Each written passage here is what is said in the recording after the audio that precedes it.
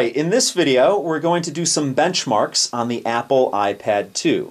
Now generally benchmarks are a little bit more useful on Android devices. And that's not because of some Android versus iOS feud. It's just because there are more devices available for Android than there are for iOS. So you have a lot of phones with a lot of different specs on Android. But on iOS you basically have your iPhone, your iPod Touch, and your iPad. So it's useful when you compare those devices to each other, or a current generation device to a previous generation device. But with iOS devices, your hardware choices aren't as varied. But we're going to do this benchmark basically because I've never done a benchmark on an Apple iPad 2 before, and it will help those of you who might have different devices or older devices to do these benchmarks yourself and compare the performance of your device versus the current generation Apple iPad 2. Now there are three benchmarks we're actually going to do in this video. One is called 3D Bench. Now I've never tried this before, so I'm going to open it up. And it looks like it's an iPhone benchmark. And let's see if we can actually get it to work in portrait mode. If not, we'll just use it in landscape. And it looks like it's a landscape only app. So we'll just move it this way and we'll 2x it there. That way we have a full screen. And it says, in Defend London, you can play 36 levels using bombers. Okay, I don't know if this is a game or what's going on here, but it says, do you want to see it? No, I don't. And there's the benchmark. And it's running close to 60 frames a second there. It says 3D benchmark. Your results. Time. Actually, let's turn this down a little bit. Your results. Time 8.32 and change seconds. Average frames per second 59.96 and change frames per second. Device iPad, and iOS 5.0.1, and the sound was on and the high graphics. So pretty much on this benchmark, the important thing is that in 8.32 seconds I got an average frames per second of 59.96. Now generally when I do these benchmarks, I do the same benchmark 3 times and then give you an average. In this video, since we're just exploring some of this benchmarking software or benchmarking apps on the Apple iPad 2, I'm just going to do it 1 time per app. The next benchmark we're going to do is Gensystek Lite. This is the free version, and let's see what we got here. It says Gensystek benchmark, and it has test 1, which is threat, test 2, which is parallel threads, and test 4, which is parallel threads as well. So we're going to do test 1 here, and let's see. Please, before starting the test, close all open applications. Alright, all the applications are closed, and let's hit test 1 here. And let's start the test. Test 1, floating point calculations, arithmetic logic unit. It's processing right now.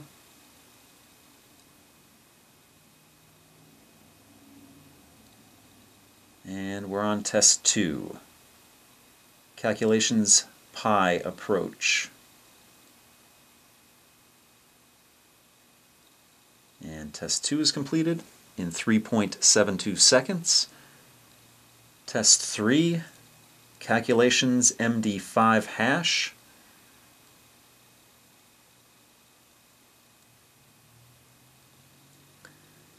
And that was completed in 2.47 seconds.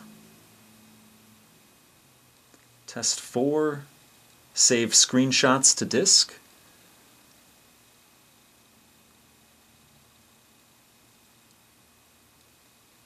Test 4 completed in 4.78 seconds. Test 5, speed read write RAM memory. Completed in 1.45 seconds.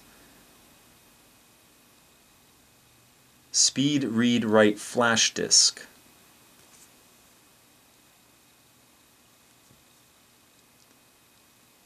completed in 2.28 seconds. Linear graphics with Quartz 2D.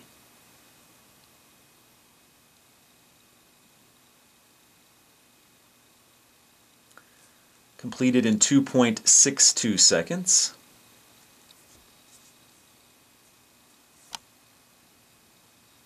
Resizing images, test 8.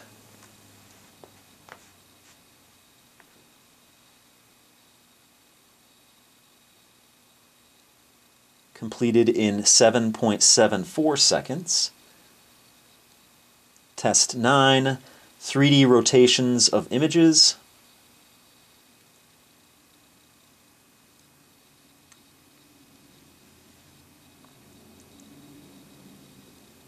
Completed in 5.1 seconds.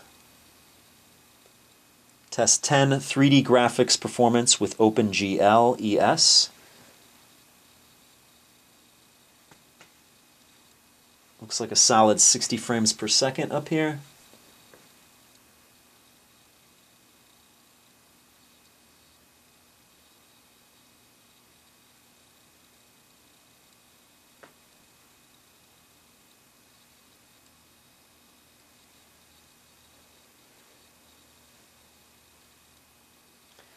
Average frames per second, 60. All tests completed. And here we get the results. So this is the performance report. It says your device, which covers the specs on the device. And if you're curious, the Apple iPad 2 has 512 megabytes of RAM. It has a ARM Cortex A9 MP Core dual-core Apple A5 1 gigahertz processor in it. The GPU is a PowerVR SGX 543 MP2 dual-core GPU. The screen resolution is 768 by 1024. I have iOS 5.0.1 installed on the device. And then I have a UDID number here. The date is 12/7/2011. This device is not jailbroken. It's Tech Harvest's iPad. My language is English, and the results of all the tests. The FPU ALU, which was the first test, was 2.3 seconds in length. The PI calculation test was 3.72 seconds in length. The MD5 calc test was 2.47 seconds in length. The screenshot test was 4.78 seconds in length. The RAM test was 1.45 seconds in length. The disk test was 2.28 seconds in length.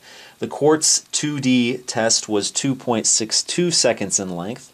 The resize image was 7.74 seconds in length. The Trans 3D test was 5.1 seconds in length. And the OpenGL ES test was 60 frames per second. So my total time here is 32.46 seconds.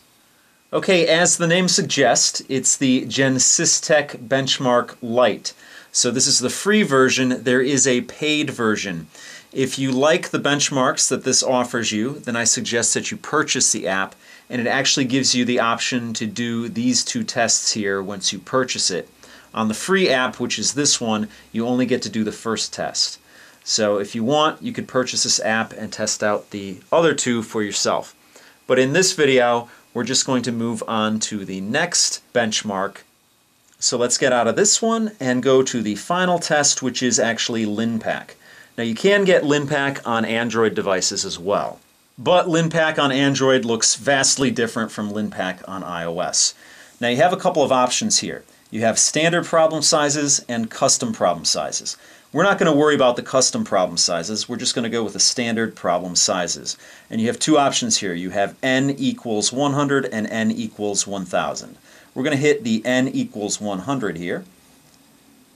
And immediately right away, you get your results. The time took a fraction of a second, and the megaflops per second are 60.792.